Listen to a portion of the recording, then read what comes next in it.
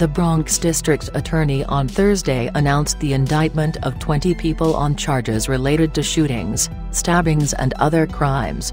The Bronx DA says that the individuals are believed to be members of the G-Side Drilly gang and are accused of at least 32 acts of violence over the last 3 years.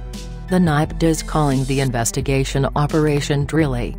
The department says it has been investigating crimes in the Bedford Park and Fordham neighborhoods of the Bronx over the last 10 months. Authorities say 18 guns were seized through the investigation. The NYC says that many of the gang members are also rappers in the drill music scene who call out tribals in their music. The 20 people charged are facing 82 counts, ranging from murder to grand larceny.